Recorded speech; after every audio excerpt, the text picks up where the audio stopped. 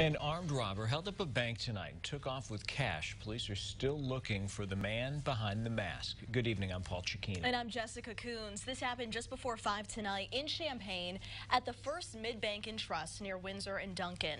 WCIA3's Jennifer Jensen was at the scene. She joins us now. Jennifer, police have released some more information about that suspect. Jessica, they have police released this image showing what happened. You can see the suspect right there wearing a skeleton face mask. Officials think he's a man about 5 feet 4 inches tall. And police say he went into the bank, pulled out a gun, jumped over the counter, and demanded money from the employees. He later ran out of the bank with an unknown amount of money. Police spent hours at the scene investigating and talking to bank employees. They also talked to surrounding businesses to see if people inside saw anything or had any surveillance video.